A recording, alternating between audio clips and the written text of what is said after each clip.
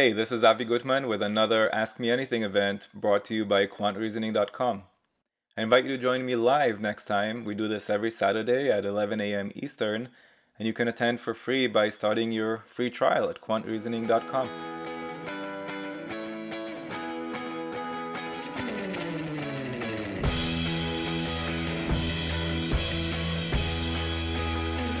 If n is a positive integer and r is the remainder when, wait for it, 4 plus 7n, that whole thing, is divided by 3. What is the value of r? In other words, what's the remainder when we divide 4 plus 7n by 3? That's the question. I want to share with you what jumps out at me when I read this question stem, and I'll ask you to let me know in the chat whether this jumped out at anyone else other than me. What jumped out at me is that on the one hand, we have some multiple of 7 within the expression that they're interested in. But on the other hand, the divisor, the factor that they're asking about, is 3. And where my mind goes immediately is there any relationship between 7 and 3? In other words, is there any interesting overlap between the world of divisibility by 7 and the world of divisibility by 3? Let me ask that another way. If you know that some number is a multiple of 7, what can you say about that number in terms of divisibility by 3? Is a multiple of 7 definitely a multiple of 3? No. Is it definitely not a multiple of 3? No. Can we say what remainder you'd get when you divide a multiple of 7 by 3? No. How about vice versa? If we have a multiple of 3, can we tell whether it's divisible by 7? No, it depends on which multiple of 3. So 3 and 7 don't have any relationship between them in terms of worlds of divisibility, and that makes sense because the greatest common factor of 3 and 7 is 1. They have nothing in common. So just to give you a counterexample of that, if say we're talking about a multiple of 3 and then dividing that by 9, right? Is a multiple of 3 divisible by 9? Well, I still can't answer that, but I can say something. Here's what I can say. When you take a multiple of 3 and divide it by 9, the remainder will definitely be either 0, 3, or 6. So in other words, because 3 and 9 are related in some way, they have a common factor of 3, there is something that I can say about the divisibility of some multiple of 3 by 9. I can narrow down the possible remainders. It's not anywhere between 0 and 8. It's either 0, 3, or 6. And vice versa. If I know that some number is a multiple of 9, what can I say about it in terms of divisibility by 3? Oh, I can say that it will be divisible by 3, right? Every multiple of 9 is a multiple of 3, and the remainder will definitely be 0. So when the two divisors in question have something in common, we can say something about the divisibility.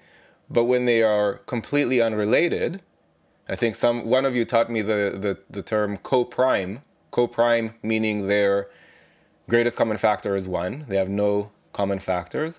Then there's really no inference that can be made about the divisibility of one of them based on what we know from the other. And I think that's an important concept to wrap our heads around. And I think that if we do wrap our heads around it, then we can solve this question without pen and paper. And that's what we'll attempt to do now. Just to remind ourselves, there was a piece of free info which said that n is a positive integer. And I want you to keep that in mind and look at statement 2. I'd like to start by talking about statement 2 first. We already knew that n is a positive integer. Statement 2 tells us that n is greater than 20. Okay? Now, in the context of this question, given what they're asking, how much value do you think statement 2 is adding here? It's telling us that n is not only a positive integer, but also it's not 1, not 2, not 3, not 4, all the way up to 20. But it still leaves how many possible values for n? Infinite. Now, to be clear, if the question was different, if it said, if n is a positive integer, is n greater than 15? Okay, if that was the question, then statement 2 is extremely valuable, right? Statement 2 would actually be sufficient on its own if this were the question.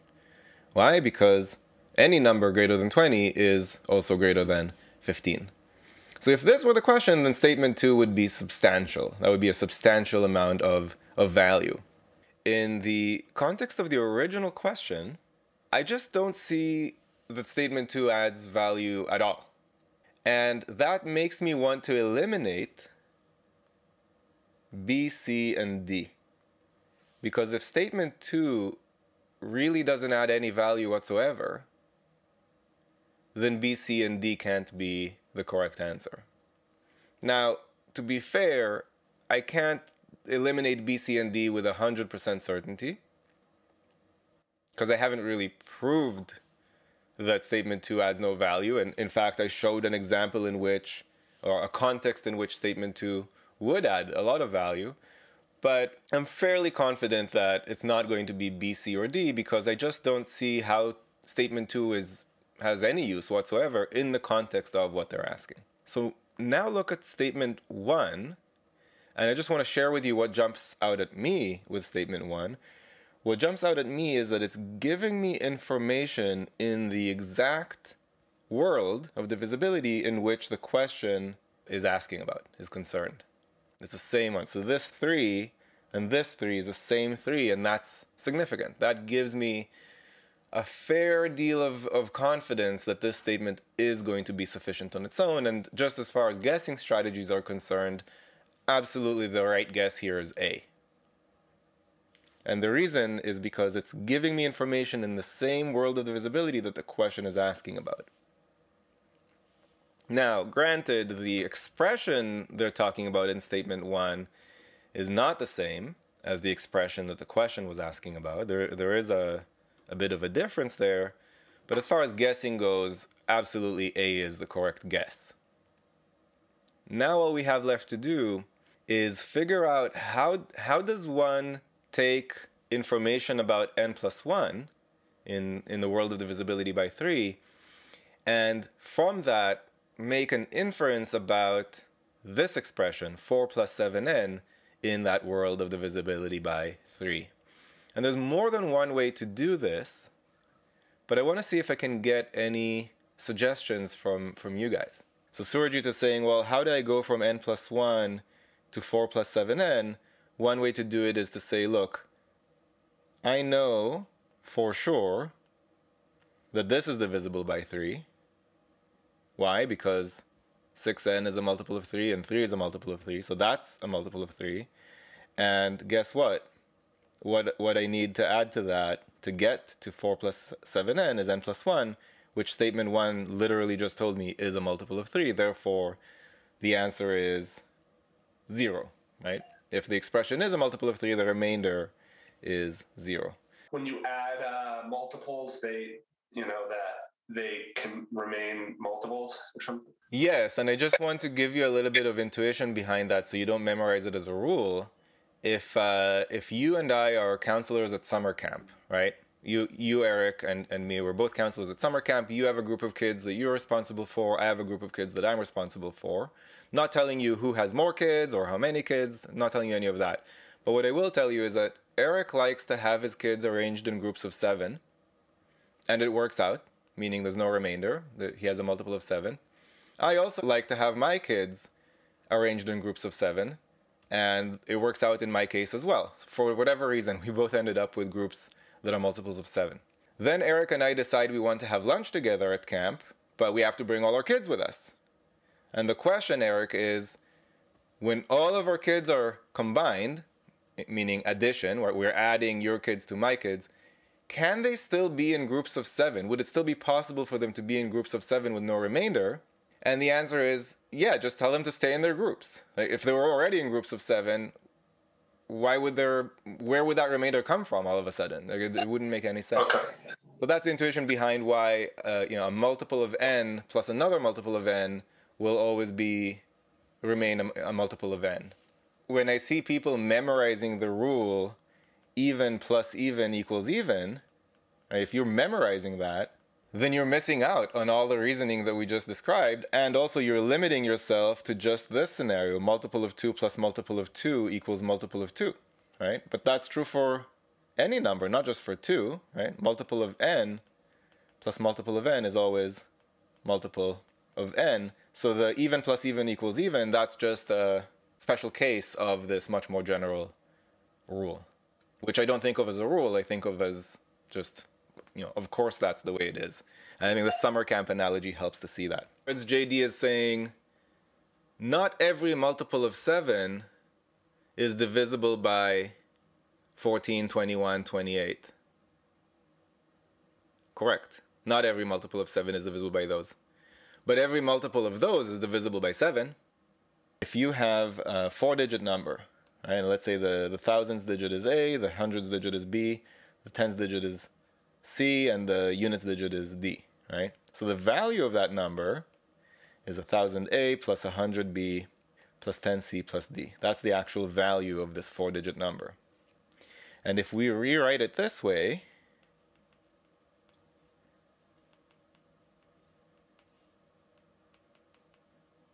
first of all, can everybody confirm that this is the same value? I am not lying. This is still the same value. I just rewrote it in a different way. And can everybody confirm that this part is definitely divisible by 9? Is that true? Yep. Because A, B, and C are some digits. And yeah, so all of this is a multiple of 9, which means that in the world of divisibility by 9, any remainder you end up with must have come from here. And what's the rule for divisibility by 9? The sum of the digits. If the sum of the digits is divisible by 9, the whole number is divisible by 9. We can even say more than that. Whatever remainder you get from the sum of the digits, that's the remainder you get from the original number when you're dividing by 9. And I have a video specifically on this, so if you've forgotten this or you want to be able to rewind and re-listen and watch the whole thing, it's just divisibility rules for the GMAT on YouTube. That's where I explain this. But that's kind of the logic that Victor used to prove that, yes, 7n will always have the same remainder as n in the world of divisibility by 3. Sorry, how does this relate to how 7n is the same as n? I'm not able to relate that second half. I understand this. No problem. So 7n, we're going to rewrite that as 6n plus n. And we're talking about the world of divisibility by 3, right? This part is not interesting. So this part is analogous to this part. That part is not going to introduce a remainder in the world of divisibility by 3.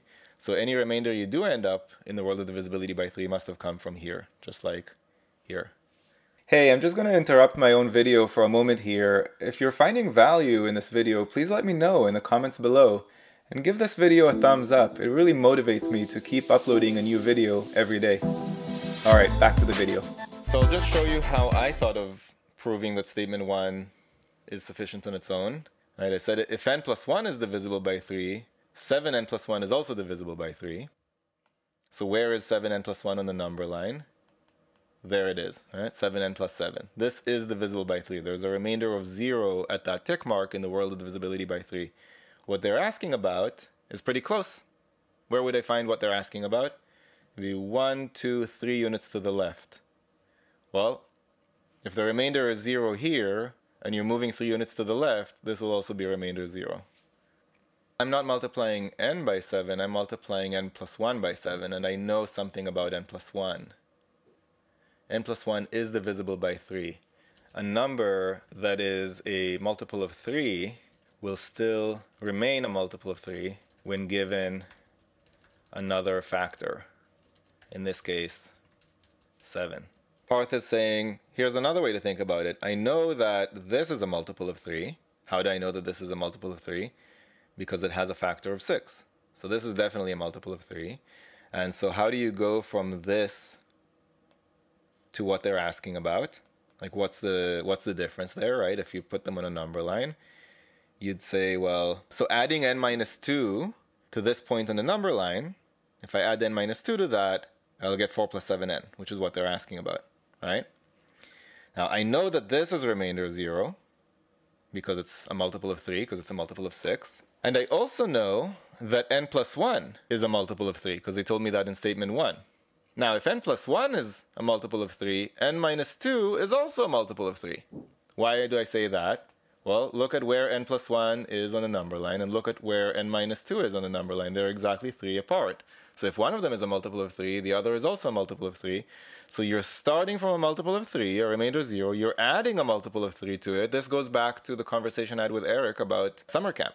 The sum of two multiples of 3 will also be a multiple of 3, and therefore the remainder is 0. So yes, that works as well, Parth. Nice. If they were asking about the remainder when dividing by 3, and they told me about the remainder when dividing by 6, absolutely I would have guessed that it's sufficient. The way I look at it is information in the world of divisibility by 6 is more informative than information in the world of divisibility by 3.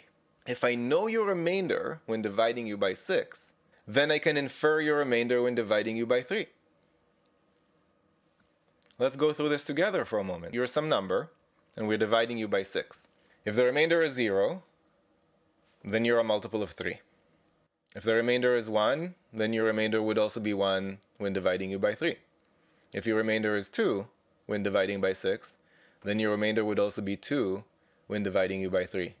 And what if your remainder is 3 when dividing you by 6? Then you're a multiple of 3. Your remainder would be 0 when dividing you by 3. And what if your remainder is 4 when dividing you by 6? Then if I divided you by 3, you'd get a remainder of 1. And if your remainder was 5, and then I divide you by 3, I get a remainder of 2. And if your remainder is 0, well, we're back to where we started. So if I know your remainder in the world of divisibility by 6, I can infer your remainder in the world of divisibility by 3. In the other direction, it would only narrow it down to 2 options, right? If I knew your remainder was 1, for example, when dividing by 3, then if I divided you by 6, your remainder would be either 1 or 4. Looking at what the divisor is in the statement and what the divisor is in the question lets me know what to guess, and my guess would be basically 100% correct. Like I can't imagine a GMAT question where that guessing strategy would backfire. Like if the information that I have is at least as informative or possibly more informative than what the question is asking about, it will be sufficient. Even though the expression itself is different. Why? Because we can use the number line to make inferences between expressions just as we did here. They told us about n plus 1. They asked us about 4 plus 7n. But we can make inferences on the number line going from one to the other in terms of the worlds of divisibilities as long as we're talking about similar divisors. And that's kind of the lesson learned from that question. If you found this video useful, go to quantreasoning.com for a lot more where that came from. You should also click that like button and let me know in the comments below what you'd like me to make future videos about. And of course, if you haven't yet subscribed, go ahead and do that and click that bell below so you get notified about future videos. See you next time.